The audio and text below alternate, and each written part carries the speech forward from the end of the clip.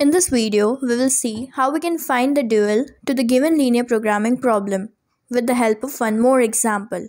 I've already taught one example in my previous video on how we can write the dual to the given linear programming problem. So if you have not watched that, and then I'll suggest you to watch that first and then after watch this. The question is, find the dual to the given linear programming problem.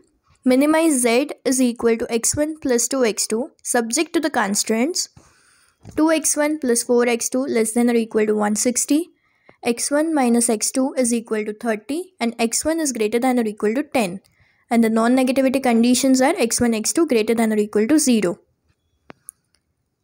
So let's get started. First of all, we'll convert this less than equal to greater than equal to. And this equal to will convert it to greater than equal to and as well as less than equal to. We've converted this less than equal to greater than equal to because it is minimization problem. So again we'll write this. Minimize z is equal to x1 plus 2x2. Right now we are writing the primal form, as we have to convert the constraints from less than equal to greater than equal to, and the equal to constant will convert it to greater than equal to as well as less than equal to. So the rule is same, that when we are converting this sign, then we'll multiply this on both the sides with -1. So now it will be minus 2x1 minus 4x2 greater than or equal to minus 160. And the second one I'll write it as x1 minus x2 greater than or equal to 30 and x1 minus x2 less than or equal to 30. But here I need the greater than equal to sign. So again we'll convert this by multiplying -1 on both the sides. So it will become minus x1 plus x2 greater than or equal to minus 30. And the last one is x1 greater than or equal to 10. And again we'll write this x1, x2 greater than or equal to 0. Now we'll convert this to the dual form. And we know that while converting to the dual form, it will be minimize to maximize, and z is equal to, it will be zy is equal to sigma bi yi. All these things I have already explained in the previous video, so you please just watch that first. So now we'll be writing this. What's our bi? Then our bi is minus 160, then 30, then minus 30 and 10. And with that we'll write it as y1, y2, y3 and y4. So it will be minus 160 y1 plus 30 y2 minus 30 y3 plus 10 y4.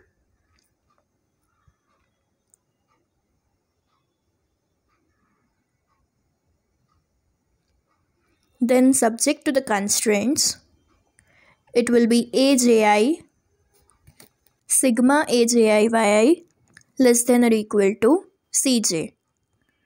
And here cj, that is the coefficient of the objective function, coefficient of the decision variables of the objective function. Now we'll write our first constraint, and for that we'll see this, the coefficients of x1. So all the coefficients of x1 you will see. Here the coefficients are -2, 1, -1 and 1. And for that it will be y1, y2, y3 and y4. Firstly write this, and then after we'll change the signs.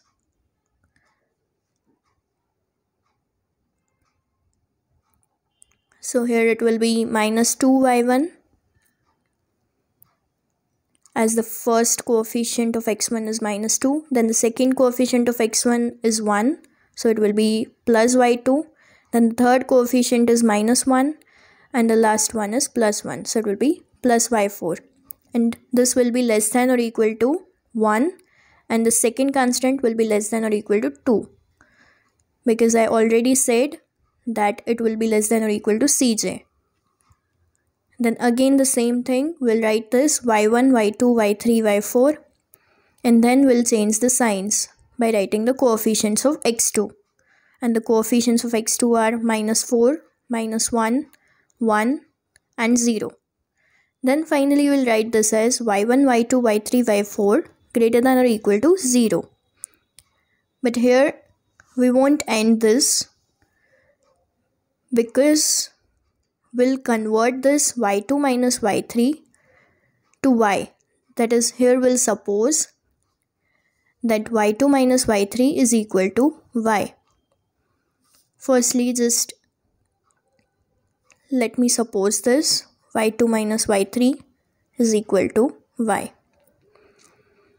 And then this objective function will change as minus 160 y1 plus it will be 30 in bracket y2 minus y3. And so I directly wrote this as 30y and plus 10 y4. Then subject to the constraints, here again wherever there is y2 minus y3, we'll change it and take it as y. So it will be minus 2y1 plus y plus y4 less than or equal to 1. Then this will be minus 4y1, and here what you can do, you can take this minus sign common and you can write this as y2 minus y3.